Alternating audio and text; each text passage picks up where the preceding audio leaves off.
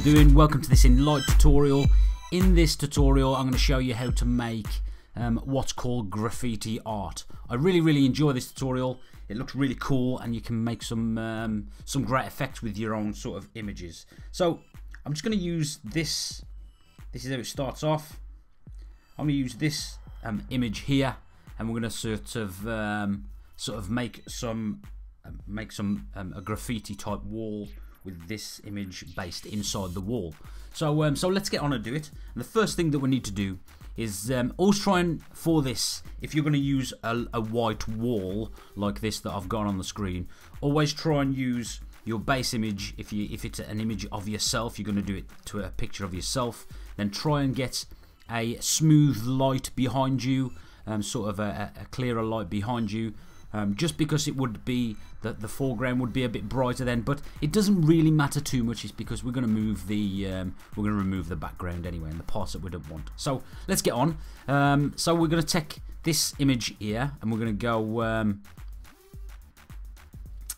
go to our tools or our sidebar, and we're going to go to artistic first. And after we've gone artistic, we're going to go painting. And then we're going to select the tools tab down here at the bottom. And then we're going to select basic. And what we want to do now is select our restore on the right hand side here and drag our restore up to around between 60 and 80. Just so you can see right away, you get this sort of crayon type image. Sort of as though it's been chalk drawed, maybe crayon drawed on. But yeah, I've got the restore on 70, 67, 70, between 70, 60 and 80, whatever you're happy with. And then we're going to select the brightness. Again, these settings might change from picture to picture. So with the brightness, I'm going to sort of drag our brightness up to about around 45. Yeah, 45. And then I'm going to go contrast and drag this to around 64. And all I am sort of after is to bring out this red part on his hand and the hair, the lighter part, the pink part of the hair, but then make these shadows on the left hand side a little bit darker. And that's what I've done with the restore, the brightness and the contrast by adjusting them. So I'm then just going to click the little tick button at the top right hand side, and that's that image finished for the time being. I'm then going to select our next image, which is the wall image here, and then I'm going to open up my my side bar again and go tools, mixer, and then add this image. Select the image I want to add to it. So I'm just going to zoom in with this image just for now, just a little bit, and then I'm going to go tools and erase. And I'm just going to remove the parts of the image, of the model image, that I don't want. And I want a bit of his shoulder, I want some of his arm, but the rest I am going to remove by simply swiping my finger over where I want to erase. If I want to zoom in and get really close like so, I just pinch and squeeze and zoom in, and then carefully go around.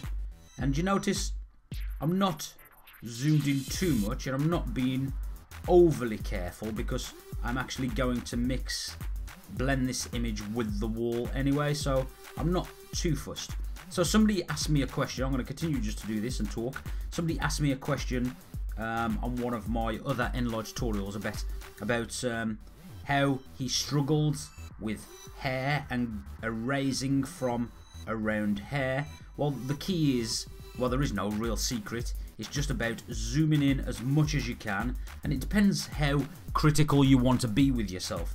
Zooming in as much as you can and just going slowly.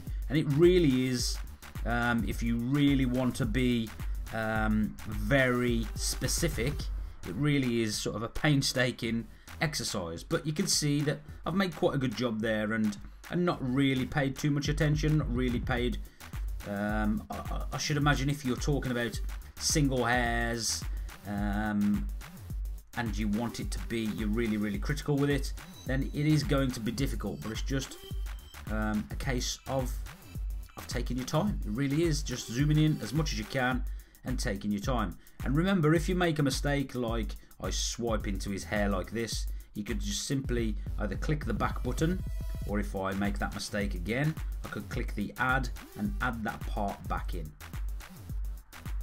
So I'm going to select the erase button again to continue removing this background. And like I said, I am actually going to mix this image with the wall eventually, so I'm not overly concerned about how well or how poorly I do this. So when you zoom out, you will always find more, and I think roughly, I want to add this bit back here, look, I think roughly this is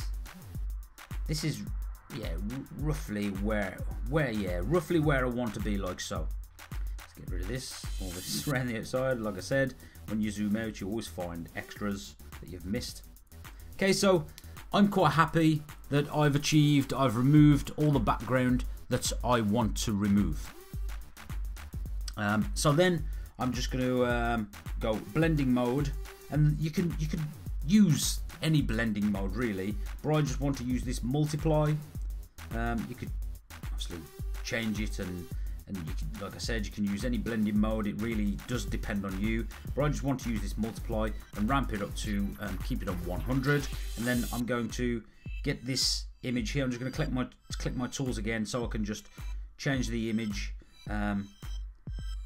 select, double click the model image, and just move it to where I want to move it, and resize it to the size that I want it to be. And I'm happy with this. Once I'm happy with the size and everything else, I'm just going to click the tick button.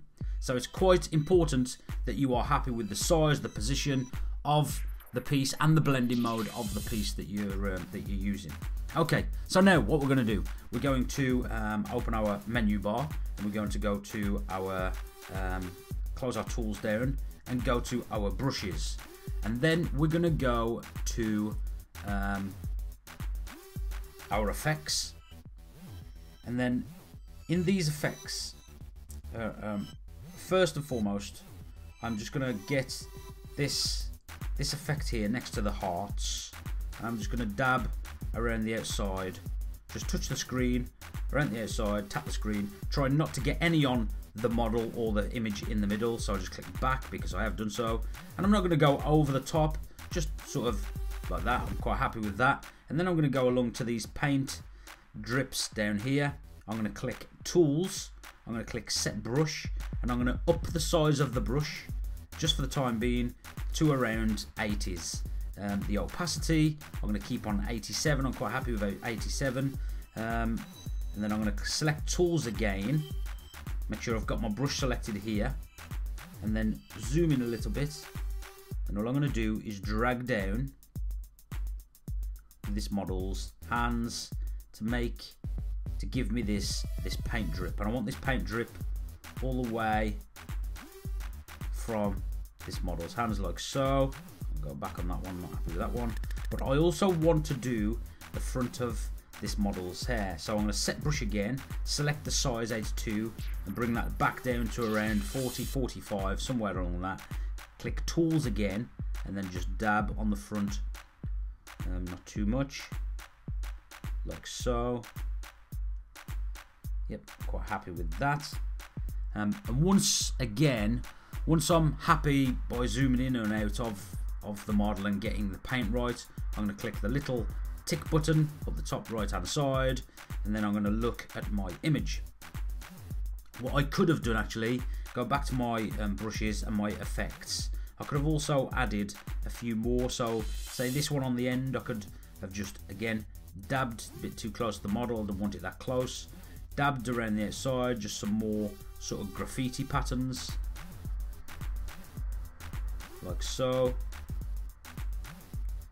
If you go tools, set the brush, drag the size up a little bit, it'll give you a bit of a different size. Click tools again, you get a bit of a different size like so. So this is the amount of graffiti that I want on as well. Now all I'm going to do to finish this off, I'm going to click the little tick button to say that I'm happy with this. I'm going to close my brushes. open up my text, type, and scroll along to find like a written type font, and find a font that looks as though it's sort of done in crayon. This looks good. Long press to edit, type in my desired text. Happy, click done. Scale it up a little bit, rotate it, drag it to where I want to drag it, like so. And then I'm going to go tools, change the color just so it matches that model's hand a little bit more closely, like so.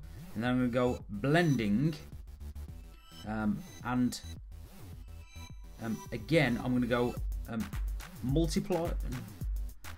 Yeah, okay, so we could go color burn. No, we could go multiply. I think we'll go multiply. Then I'm going to go mask, and then I'm going to go wipe. Have wipe selected, and just wipe out the part there. In fact, apply that back. Just wipe it out a little bit, so it looks, the text looks a bit faded or a bit worn away. Once I'm happy with what I've got on the text, I'm going to click the little text button, the little tick button, and then I'm going to go to close down my text, open up my filters, go to analog filter, and then this filter here, the Candela looks quite nice. Look, brightens it up really nice. Fuji also looks really cool. But the one I'm looking for is this brig at the top, like so. This is the look that I'm wanting. Not too bright. Drag that down to around 47. Click the little tick button. Save that out. Save photo. And there you have it. An awesome graffiti image with some paint drips burnt into a wall that you can do yourself. You can apply for yourself onto whatever image it is that you want to do that. I hope you've enjoyed this tutorial. I really enjoy making this effect. I think it's a really cool effect with a great app, of course. In a couple of weeks, I'll do another Pixelmator, and this 3D Max is the effect that we're going to look at for that. So yeah, look forward to that coming in a couple of weeks. I'll try and do a Motion 5 one next week probably. But yeah, I hope you've enjoyed this tutorial. Thanks a lot for watching. I'll catch you all again soon. Bye.